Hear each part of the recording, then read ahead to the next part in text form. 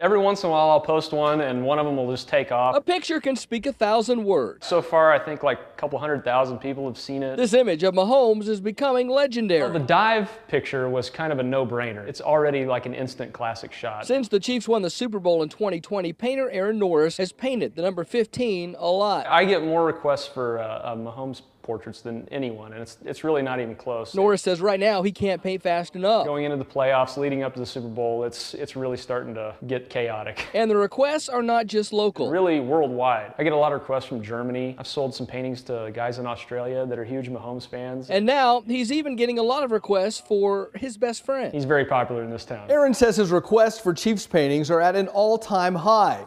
And he tries to paint at least one a week, but he says when you're painting someone like Patrick Mahomes or Travis Kelce, it's got to be perfect. If you make a small little mistake, people are going to realize it. But when it comes to painting these guys, in my line of work, things usually come in waves, but when it comes to Mahomes, the waves seem to be bigger and more frequent. In Raymore, Alan Shope, KMBC 9 News.